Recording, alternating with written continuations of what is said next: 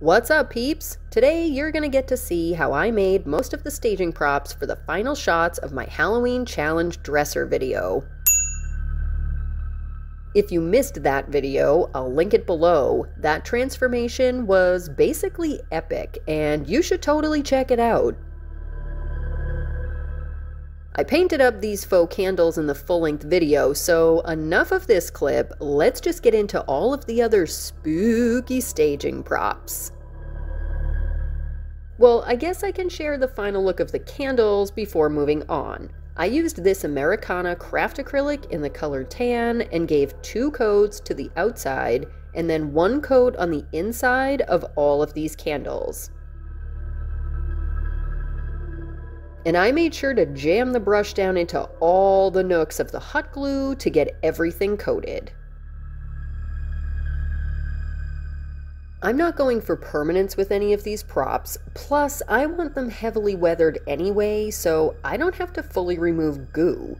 I'm also not concerned with scuffing the surface because, again, this is one of those times where the props literally only have to get me through the beauty shots.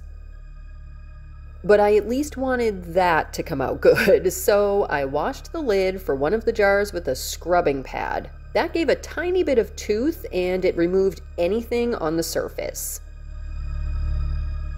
With that dry, I could get started on paint.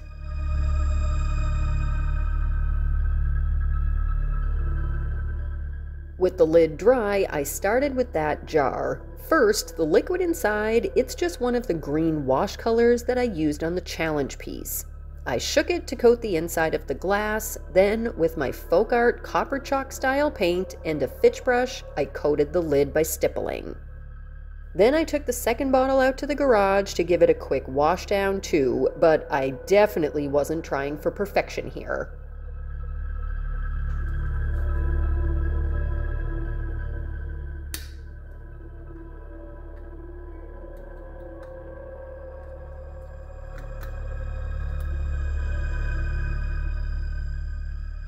I want that one to have a real deep purple liquid, so I used Hello Hobby chalk paint in Ruby and Nautical to create a nice purple. I added liquid with a spray bottle to the bottle so that it would mix the paint. Shook it up, then capped and painted the cap copper. I also used copper paint to coat the other 3 bottles as well as the lid from the short container.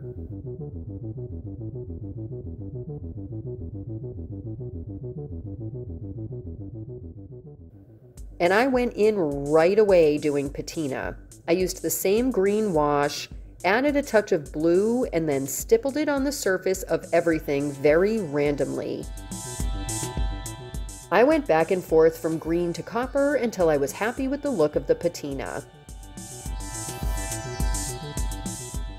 Again, I used that tan craft acrylic to coat the short jar's base.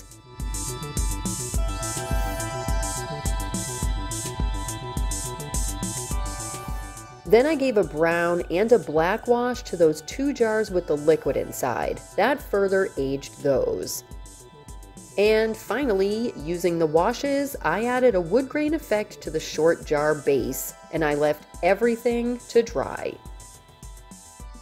I wanted a few more accessories, so I picked up this cheap plastic cauldron that I want to turn into believable looking cast iron, so I started by scuff sanding it with a 120 grit. Wiped the dust, then I used the same copper paint to stipple on a solid but kind of broken coat of the copper. Then I went in right away with a solid coat of matte black craft acrylic. I applied it using a damp sea sponge so it would mix in with the copper and really create a nice solid look. Then I left everything to dry.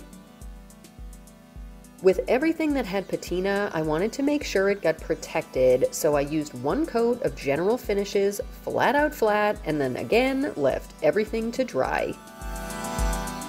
I wanted to add some labels to the jars, so I used craft paper that I coated with flat varnish. Then I added various aging and weathering techniques using craft paints and some dark stain around the edge. I used the same sea sponge that I washed to add the different layers of grunge and a brush just to add some decorative touches.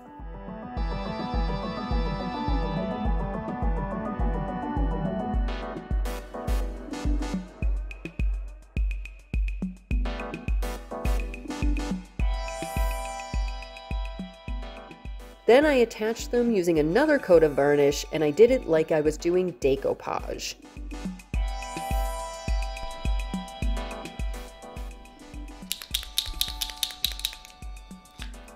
So if you know me, then you know I love a good pun. Or I guess in this case, more like an Easter egg. Yeah, any BBD fans in the house?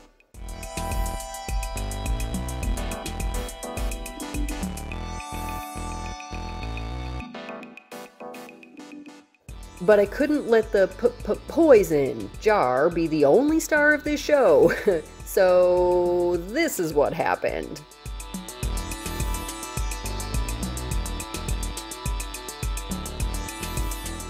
I used some paint pens to do this, but I don't even think this kind is available anymore. If they are though, I'll link them below if you want to check them out.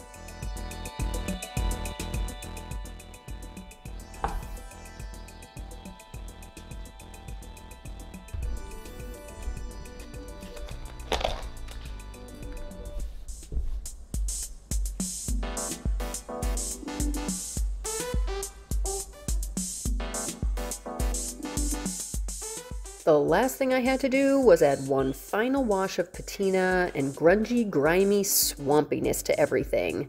That way I could blend the labels into the rest of the bottle and I would get that full bog witch vibe that I was going for.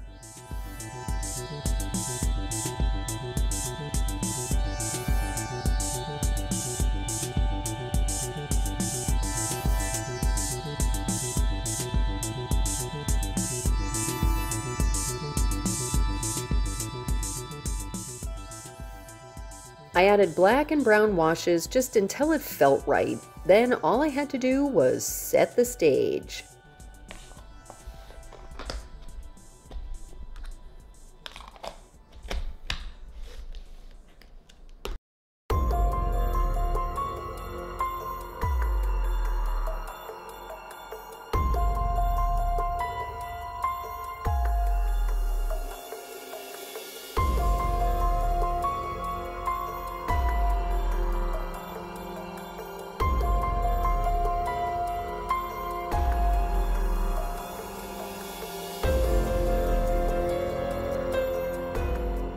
Thanks for hanging out today to see how I made most of the staging props for my Halloween challenge piece. I really hope you enjoyed this behind the scenes look at how I brought everything together for that video. And like I said, if you haven't seen that video yet, check the link in the description and I'll also leave it at the end of this video. Don't forget to subscribe before you go, that way you won't miss any of my future videos. But that's all I've got for you today. Thanks so much for being here and watching. Later, peeps! I painted up these faux candles in the faux... Oh, not in the faux length video. Oh my god. Dropped it. Dropped it. Of course I did.